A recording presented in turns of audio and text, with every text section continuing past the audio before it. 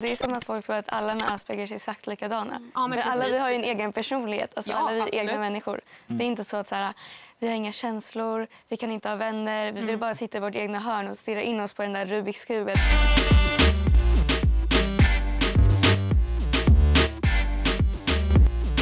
Idag ska vi prata om att ha diagnosen Aspergers syndrom. Och min första fråga till er är, hur skulle ni beskriva diagnosen?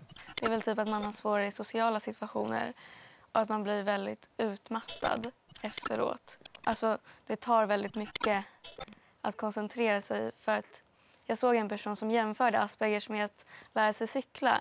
För att när personer utan Aspergers lär sig cykla, när de har gjort det, då kan de det liksom för resten av livet. Samma sak i sociala situationer för personer utan Aspergers.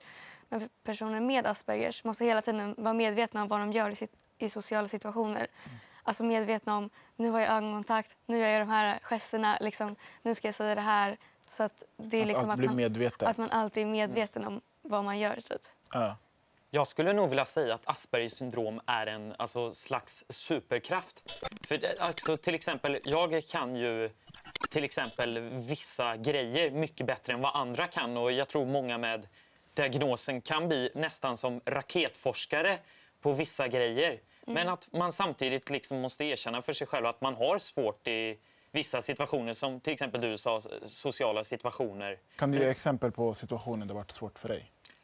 Alltså, förstå ansiktsuttryck kan jag ha haft väldigt svårt för. Alltså om någon till exempel typ så här, typ ser sur ut på mig, så kanske inte jag liksom märker det och liksom bara fortsätter ja och så typ irriterar jag upp den personen. Eller typ så här, om någon kanske är sur på en men de säger inte det rakt ut. Så då är det ganska svårt att förstå. Ska man gå och prata med någon, alltså vara vän med den länge, men den har liksom ändå visat tecken på att den är lite irriterad, men man märker inte det. För att den inte har sagt det rakt ut, så här, jag är sur på dig. Och då är det svårt att förstå.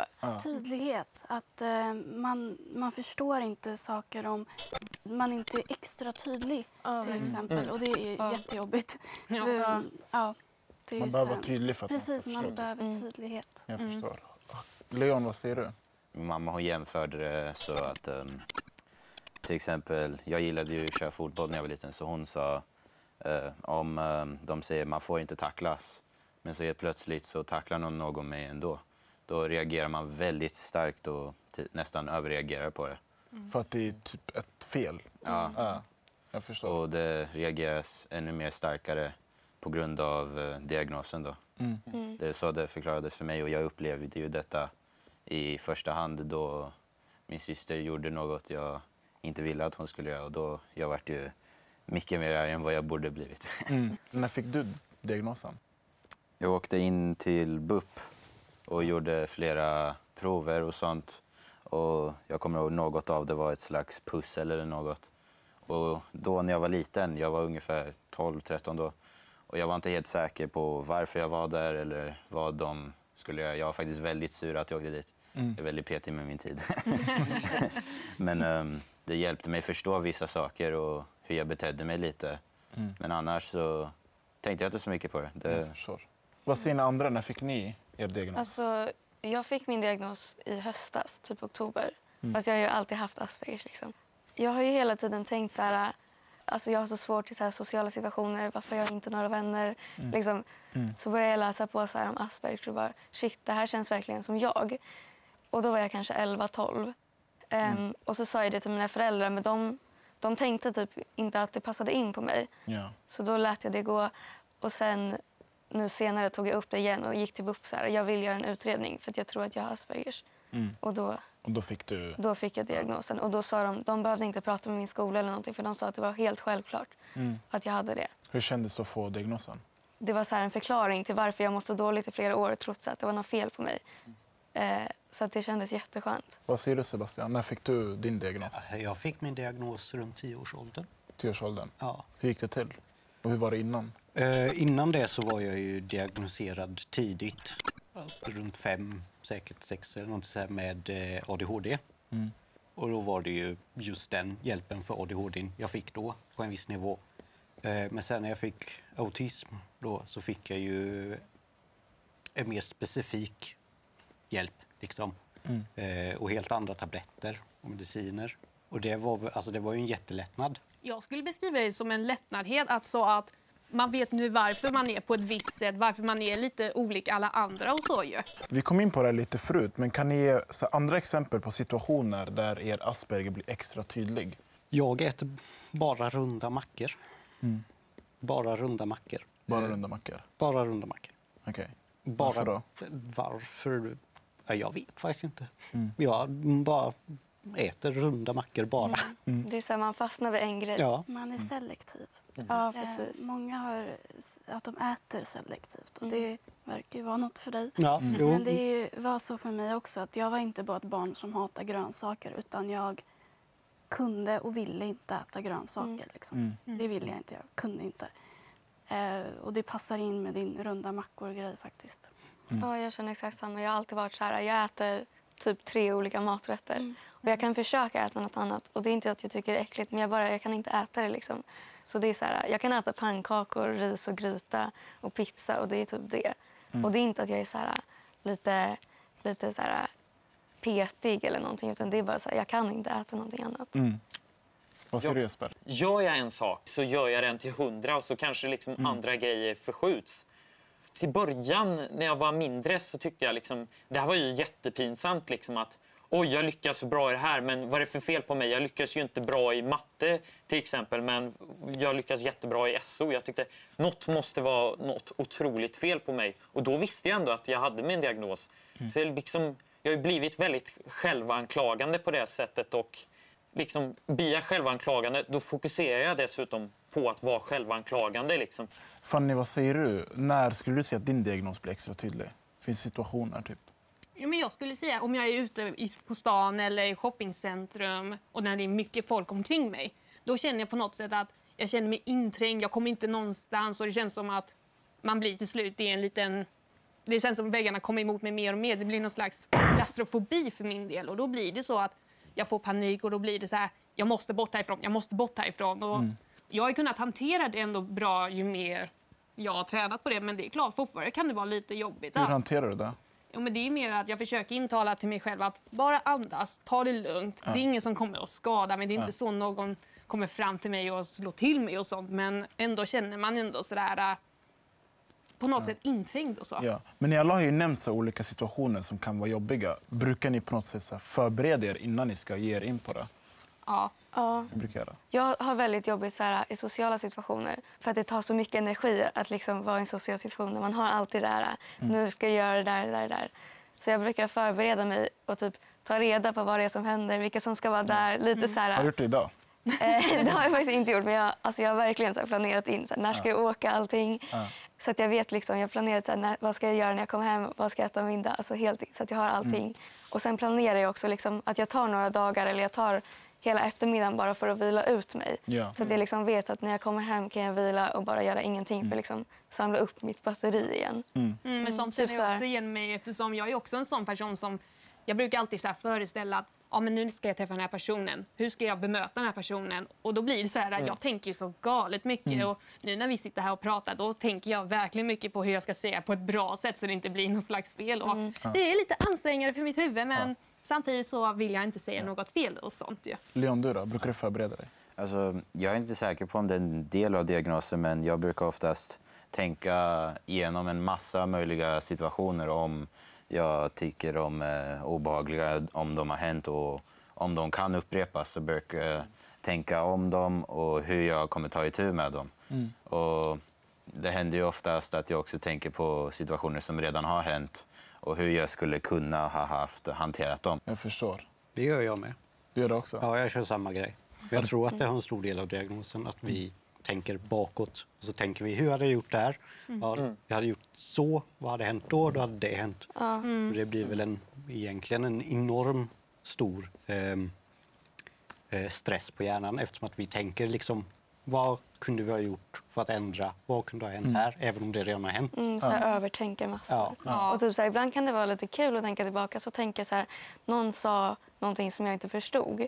Och sen efter kan jag tänka bara, det var den där personen menade liksom. Men det var så här något ordspråk eller någonting. Så bara, där kom min Aspergers fram. Det är liksom, jag fattade inte då. Men när jag tänker tillbaka så förstår jag det där skämtet. Men jag känner igen mig i det verkligen. Ja, jag med. Adrito, vad säger du? Nej, jag tar det som det kommer. Fan vad skönt. Fast det är klart, jag tänker efteråt också på, alltså lär mig av de fel jag gjort. Så därför tar jag det mest som det kommer, för att min diagnos kanske kommer synas, vad vet jag, men det får bli som det blir då. Alltså, jag är på det sätt jag är, det är inget jag kan förändra riktigt. Jag förstår. Att folk får acceptera det faktiskt. Och jag känner ju verkligen så här att men varför ska jag skämmas liksom om min diagnos kommer fram liksom? Jag har ju fått lära mig nu den senaste tiden av liksom eget självarbete för att få mig liksom känna mig mer tryggare i mig själv som person, att jag syns diagnosen. Vad gör det liksom? Det är min personlighet. Men har ni mött några fördomar från folk? Ja. Hur då? Eller vad för fördomar? Det är mer så här, folk har sagt det bakom min rygg ju, men ibland har det hänt att någon har blivit så här, när jag har berättat om min diagnos, då blir folk så här, men du ska ju ha alla de här kriterierna. Då blir det så där, nej, jag måste inte ha alla kriterier bara för att jag har min diagnos. Vad för kriterier har de? Ja, men det är mycket det här med att man kan inte vara social, man kan inte göra vissa saker, du kan inte hantera vissa saker. Då blir det så här, men varför dömer ni mig på en gång ju? Ni måste ju lära känna mig först innan ni kan säga vad ni vill om mig. Alltså det är som att folk tror att alla med Aspergers är exakt likadana. Ja, men för alla vi har ju en precis. egen personlighet. Alltså Ja, alla vi är absolut. egna människor. Det är inte så att så här, vi har inga känslor, vi kan inte ha vänner, vi vill bara sitta i vårt egna hörn och stirra in oss på den där Rubiks kub eller matte eller någonting. Alltså det är så typ folk ser. Och det är så här, fast jag är en egen person. Jo, men alltså, jag har min precis. personlighet. Man har du stött på så här, fördomar på något sätt?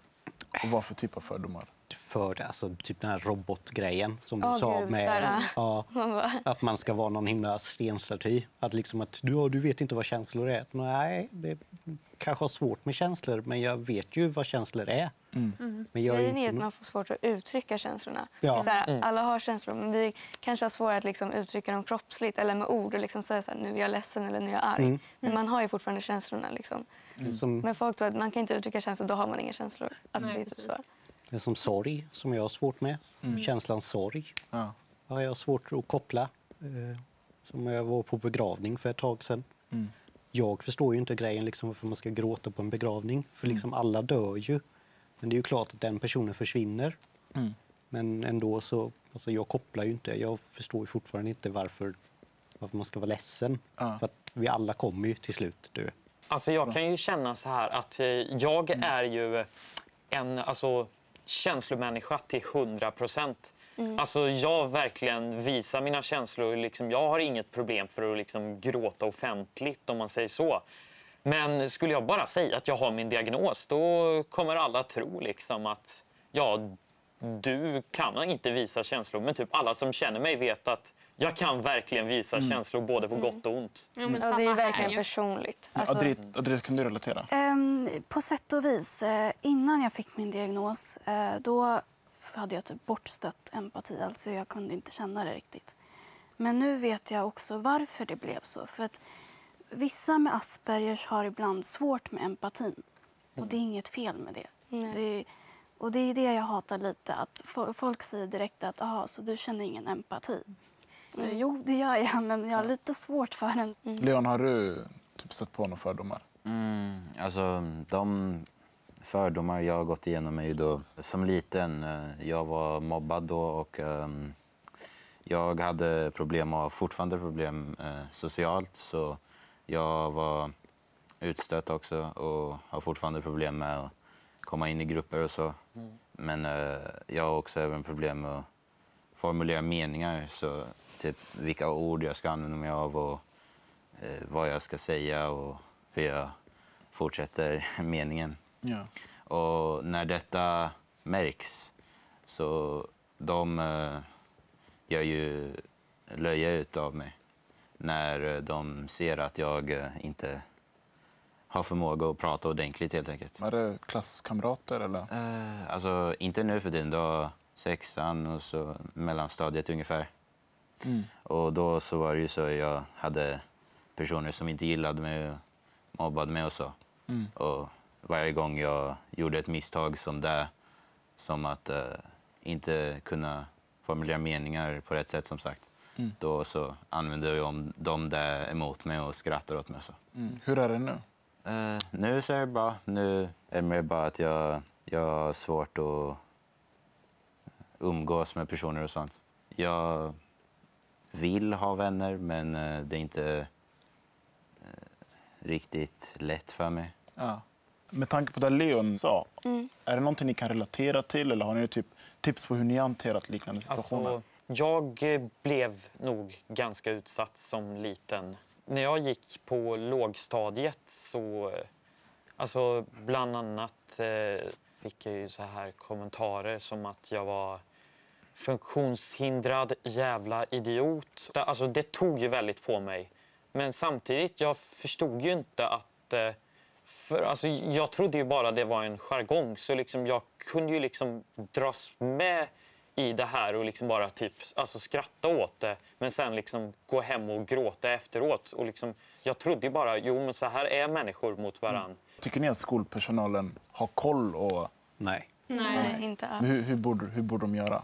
Vad har ni för tips i skolan? Jag känner mig att de borde läsa på lite mer om diagnoskriterierna genom att så här, läsa igenom för Asperger, ADHD och kolla så här är det för oss som har den här diagnosen. För jag kan ju tänka mig att om inte barnen får den här hjälpen då blir det så att de mår jättedåligt, att de vill ju kanske bli någonting i framtiden men de får inte den här hjälpen som de behöver. Precis. Och då blir det så att då blir det så här att de kanske hoppar av skolan för att de känner att de inte har fått tillräckligt med hjälp. Jag tycker att skolan bör prata med föräldrar lite oftare. Om man märker att ett barn ligger efter i skolan väldigt mycket, är väldigt tystlåten plus någonting annat, alltså inte har vänner. Man måste prata med föräldrarna för att få upp en bild av hur barnet har det annars också. Och jag tycker att även om det kostar pengar, gör en utredning. För att jag blev diagnostiserad när jag var 17 och då har jag redan hoppat av gymnasiet 2 gånger. För det gick inte bra med vänner och plugget hamnade efter på grund av det. Om det bara hade gjorts en utredning innan, då hade jag fått hjälp från skolan tror jag, lite mer än vad jag fick. Men nu tänkte jag att vi kör lite tittarfrågor som vi fått in från våra följare på Instagram. Och första frågan som jag har här är: hur viktigt är det för dig att säga till en person du börjar lära känna att du har Asperger? Jag gillar inte att göra det för att jag är så rädd det här med fördomar. Att någon ska se mig som deras bild av Aspergers. Att så här, om jag säger hej, jag heter Elliot och jag har Aspergers, så kommer de se mig på ett annat sätt. Så här, kanske inte liksom att de uttrycker det, men i sin hjärna kommer de tänka på mig som att jag ska vara på ett sätt. Att alla fördomar dyker Ja, upp. precis. Alltså en bra vän till dig kommer inte bry sig om du har någon diagnos. Så liksom, jag tycker inte det är så viktigt att säga till någon att när du träffar någon första gången. För dels vet du inte om den personen har fördomar. Och det kan ju liksom skada dig känsligt, liksom, att du blir offended. Därför tycker jag att prata lite mer, lära känna personen. Och sen om det känns tryggt, berätta det. Men annars är det inte så viktigt, tycker jag inte. Nästa fråga har vi typ touchat lite grann. Men då är frågan, har du haft lättare att förstå dig själv efter du fick din diagnos? Jo, men det tycker jag. Vad säger du, Sebastian? Jag har haft enklare. Du har haft enklare? Ja. På vilket sätt? När jag fick min diagnos så förstod jag ju varför jag just är fokuserad på just en grej. Liksom varför jag bara äter runda mackor. Allt det här, liksom, för när man får diagnosen så får du ju delen av dig som du inte hade innan. Du får ju liksom pusselbiten som fattades. Vad säger du, Fanny? Jo, men jag tycker att under åren som har gått nu sen jag fick min diagnos, vilket var mer nu för 2 år sedan, då har jag ändå förstått mig själv bättre och så. Man vill veta mer, varför är jag på ett visst sätt? Varför har jag svårt med de här situationerna? Och till slut så fick jag det då. Jag tänkte att vi kör på nästa fråga. Och då är frågan, finns det någon kändis med Asperger som ni ser upp till? Alltså Greta Thunberg, alltså ikon. För att det är så här, och hon har ju kommit väldigt långt. Och det känns alltså så här, hon är väldigt öppen med att hon har Aspergers också. Och det känns så här bra att se någon med Asperger som är liksom, som har framgång och som också är öppen med det. För det känns så här, jag kan också typ. Men är det ovanligt? Alltså om man googlar på så här kändisar med Aspergers, det kommer upp väldigt många. Men det är inte så många som liksom alltså så här, som använder det liksom, som säger så här, jag har Aspergers och pratar om det på ett annat sätt. Jag förstår. Vi kör på nästa fråga. Då är frågan, vad är skillnaden mellan Asperger och autism? Ingen. Alltså, Asperger tillhör autismspektrumet. Ja, autism det är är ett namnet som spektrum. också skiljer sig lite, men annars så är det ju ingen skillnad alls. Det är bara mer namnen, men annars Asperger och autism, det är ju samma sak. Skillnad är bara Det är olika namn och så. Ju. Autismspektrumet är stort. Och då finns det vissa kriterier som är det där och det där och det där. Och då Aspergers får en sida av det. Men det finns ju klart att man kan ha lite mer av autism bara eller sådär. Det har gjort undersökningar att tjejer blir diagnoserade mycket senare. För att vi tvingas liksom ändra på vårt beteende när vi är små. Så att vi ska liksom hålla inne de här svårigheterna och ändra oss. Så att det blir mycket svårare att diagnosera tjejer. Vilket gör att vi inte får hjälp i tid när det behövs. Liksom. Tror du det var därför du fick din diagnos? Ja, självklart. Alltså, jag tycker jag borde fått diagnosen när jag var 6 år. Men sen så inser jag liksom att jag behövde hela tiden liksom hålla inne den jag egentligen är. Och liksom hela tiden vara som alla andra och liksom kopiera vad andra gör för att liksom passa in. Sista frågan här som är, vad är det bästa? Vi har touchat det lite, men vad är det bästa med att ha Asperger? Autistiska familjen. Man får ju en extra En familj. gemenskap? Ja, en gemenskap. Vi förstår varandra, vi kopplar. Träffar man någon med autism så är det klart man oftast kopplas direkt. Att man är lätt vänner, förstår varandras svårigheter. Det här med specialintresse. Man har en grej som man verkligen sätter sig in i och ska allting om det. Och det känns också som en superkraft. Man, liksom man kan massor om ett ämne. Bästa. Tack för era svar på tittarfrågorna och tack för era frågor till er som skickade på Instagram. Och glöm inte att följa oss på Instagram så ni kan skicka in frågor till nästa avsnitt. Fanny, du har ju en YouTube-kanal. Ja. Är det här någonting du tar upp eller pratar om? Ja, absolut. Det är väldigt viktigt för mig att kunna prata om detta för alla som har lite svårigheter. Och jag har ju också fått mycket insikt om, för vi som har den här diagnosen, att vi mår ju väldigt dåligt för att vi får inte så mycket hjälp. Jag hade en bekant som tyvärr tog sitt liv då. Och hon hade ju då lite svårigheter med sina diagnoser och hon fick ju inte den hjälpen som hon behövde. Jag vill inte att någon ska behöva gå igenom samma sak som hon fick behöva gå igenom. Och jag håller på mycket det här med att ha så kallad aspertalk genom att då och då pratar jag om ett speciellt ämne och så då svarar jag på en fråga ju. Och då blir det ju så att jag säger om något ämne ni vill att jag ska prata om så får ni ju kommentera där nere. Jag kommer fortsätta här för att det här är någonting jag vill göra och jag är inte rädd att prata om min diagnos. Jag tycker ingen ska vara rädd överhuvudtaget. Ni har ju tidigare nämnt att ni har fått höra från folk att ni är så annorlunda och så. Men om man vänder på det, vad skulle ni säga det betyder att vara normal? Eller vad menar folk? Jag tror inte på det. Inte Jag tror inte på normalt. Jag tror på norm, men jag tror inte på normalt. Varför då? Nej. För att det finns ingenting som är normalt. Det är alltså liksom en åsikt som en grupp människor har sagt. Liksom att den här gruppen människor gör så här. Ja, det är mer människor som gör så än så. Men liksom, varför skulle det vara normalt? Jag tror aldrig vi ska sträva efter att bli normala på något sätt. Vi ska sträva efter att vara oss själva. Vi har alla våra olika intressen. Vi är bra på olika saker. Ju mer olik man är från normen, desto finare tycker jag man är som person. Men vad skulle ni vilja ge för tips till en ung person som typ precis fått diagnosen Asperger? Har ni något tips till Prata den med fler personen? med Asperger. Försök få en sammankoppling. Hur kan man göra? Hur kan man hitta folk med Asperger? Vi har ju förbund. Aspergerförbundet finns ju. Alltså, vi har ju forum kan du gå in och prata på. Liksom. Alltså Instagram. Ja, Instagram. YouTube också ju. Har ni andra något tips? Alltså jag tänker typ så här, försök liksom lära känna dig själv och dina svårigheter. För att jag hade liksom massa grejer jag hade svårt med, men jag insåg inte det förrän jag fick diagnosen. Och då insåg jag liksom så här, det är det här jag har svårt för. Och då kan jag liksom anpassa mig för att få det lättare. Så att när man får diagnosen, typ, att lära känna sig själv, liksom, vad är jag svårt för, vad är jag bra på, för att liksom kunna veta, för att kunna göra det ännu bättre. Det jag kan säga det är typ att var inte rädd. Det är det första. Att var inte rädd. Om det finns någon person som inte respekterar dig, inte accepterar dig, skit i den personen. För det kommer alltid finnas någon mer som alltid kommer respektera dig. Vad du har svårt för, det är bara arbeta med det om det är en riktig svårighet. Men annars är det så här, du är bara lite annorlunda. Det är väl bara det. Precis, och så ska man också fokusera allt på det positiviteten än det negativitet. Precis. Det blir ju så här, om man umgås med fel vänner, då blir det ju så att då tar de ju energin för en och då blir man extremt utmattad ju. Jag har ju själv varit med om att jag har haft fel vänner för att jag valde då.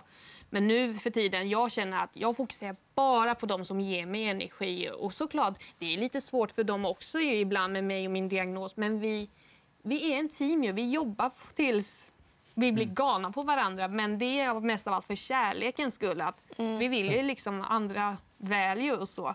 Skit i vad alla andra tycker. Alltså det är sant. Skit i vad alla andra tycker, vad folk ser. Alltså fördomar om Aspergers och allting. Bara skit i vad alla andra tycker och kör ditt eget race. Alltså, det är typ det viktigaste. Försök att inte bry sig på hur folk ser på en. Tack för era tips. Jättegrymma. Och tack för att ni ville vara med. Det var alla frågor jag hade.